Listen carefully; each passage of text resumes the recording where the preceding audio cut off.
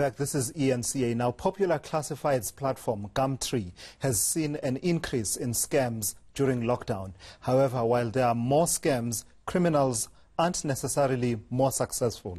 However, the platform is concerned about the sharp rise in what it calls buyer scams. To unpack this, I'm joined now via Skype by Gumtree's brand marketing manager, Estelle Nagel. Estelle, good morning. Thank you for joining me. So, one of the things we were sort of appreciating about the lockdown is that it has given a bump to online shopping and e-commerce. But you are saying, as Gumtree, from your experience, that has come with certain negative aspects to it as well. What have you observed in as far as scams are concerned? Certainly. Thank you so much for having me on the show. I think our platform is quite unique in that we are an online shopping platform, but we allow ordinary South Africans and entrepreneurs to trade. And I think what we've seen with the economic pressure from COVID, we've got lots of people selling their luxury items. So that would be electronic devices, it would be jewelry and antiques.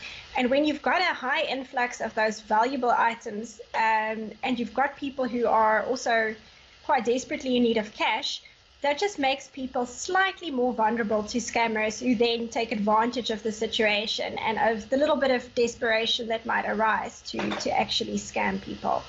So, Estelle, part of the story is because people are losing their incomes and a lot of people are putting up their items for sale on a platform like yours, which is really more or less like a marketplace for people to sell whatever it is that they're selling. Because of that, people are more vulnerable. And are you saying people are not taking the precautions that they ordinarily would?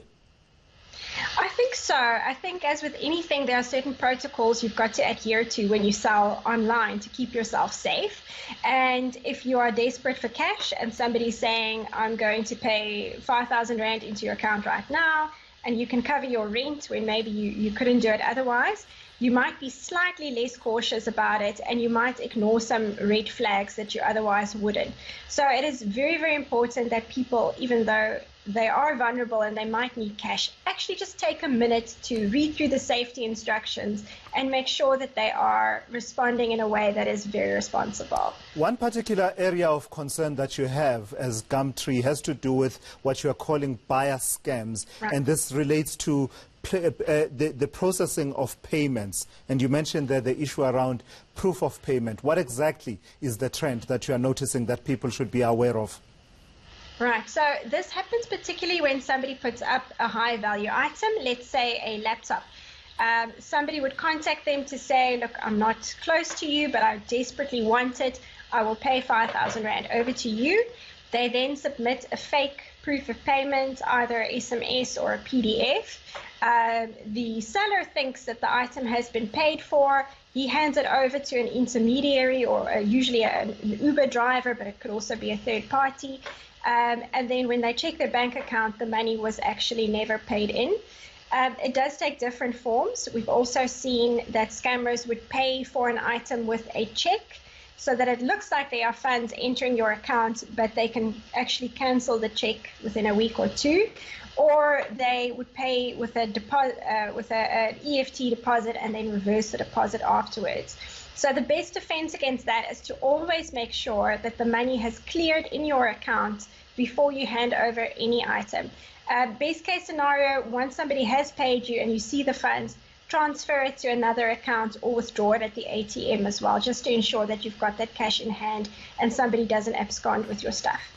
And lastly, Estelle, I was going to ask you about what tips you have for people to avoid falling to that, but I see that you've already talked to that. So I think that's it. We can leave it there. Thank you so much, Estelle. Unless there's something else you'd want to add, partly about the issue of payment platforms, because I imagine that in many instances, the online platform that facilitates online sales usually has a payment platform that has been checked and pre-verified. But in your case, you being a marketplace rather than the people who are actually selling stuff, you work differently. And it's important for people to know that, right? Sure. I mean, there are lots of safe payment ways you can use. Cash is also always king. But I think it just boils down to making sure that if you are selling an item, you've got cash in hand before you hand it over. And also, if you are buying an item, because we see the opposite as well. If you're buying an item, make sure that you've seen it in person, checked it, seen that it works before you actually pay for it. Never pay a deposit on a house or a car if you haven't test driven it, if you haven't visited the premises. And best of all, don't let an urgency for money actually cloud your judgment. Just use common sense. It's not super sophisticated. You don't need to know a lot about technology. Just be very, very careful.